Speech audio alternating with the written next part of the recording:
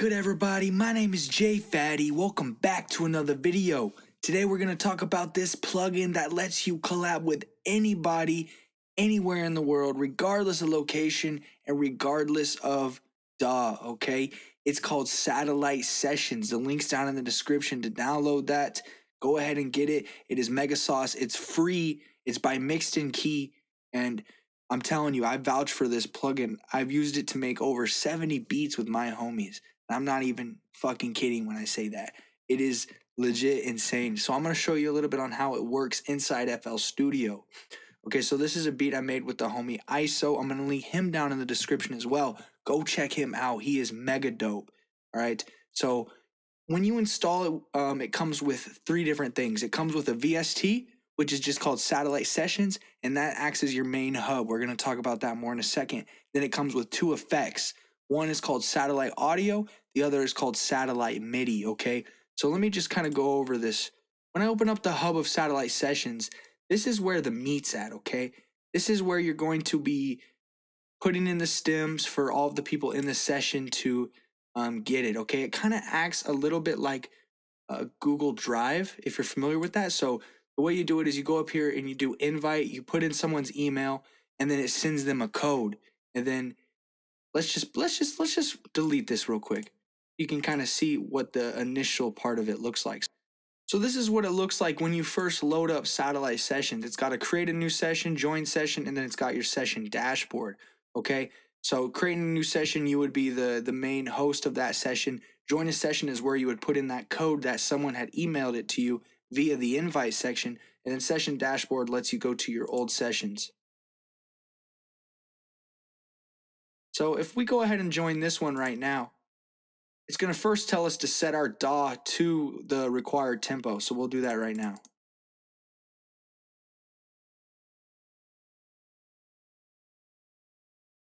Okay, and once it does, it unlocks it there. As you can see, this has all of the stems because this is already a session we've done. It has all of the stems in here. We're going to talk about how to add the stems in a second, but when you have a stem in here, all you got to do is left click on the little arrow and you can drag it right into your session.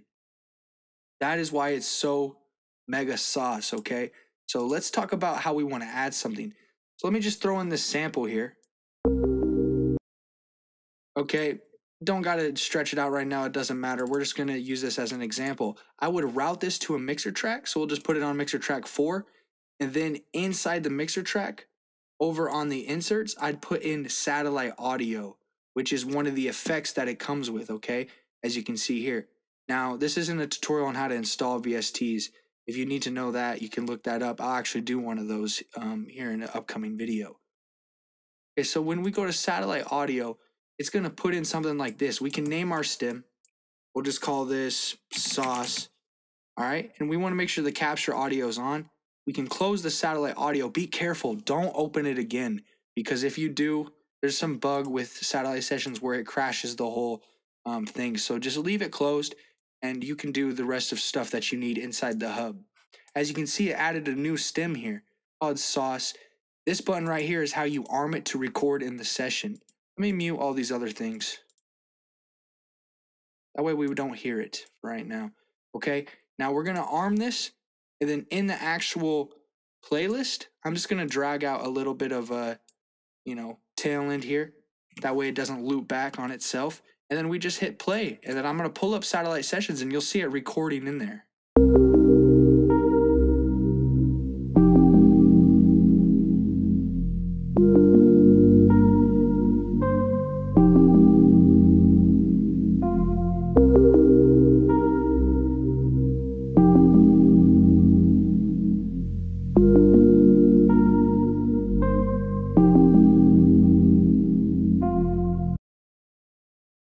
Okay, then we can hit stop. It's going to upload it to the main hub, and there you go.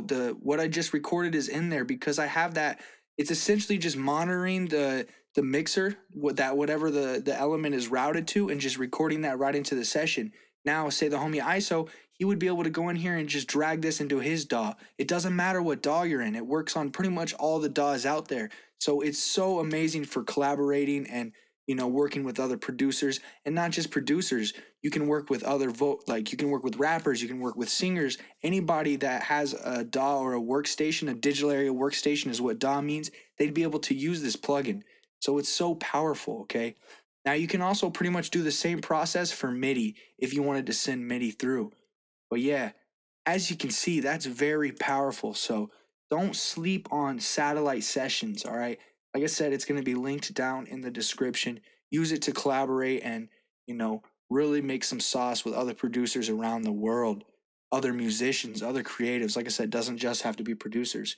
But that's pretty much it for this video. If you want to know more, or if I didn't explain things the best, go ahead and leave a comment down below and let me know. Yeah, make sure you check this out, and make sure you check out the homie ISO. Links are all in the description. All right, much love, y'all. Peace.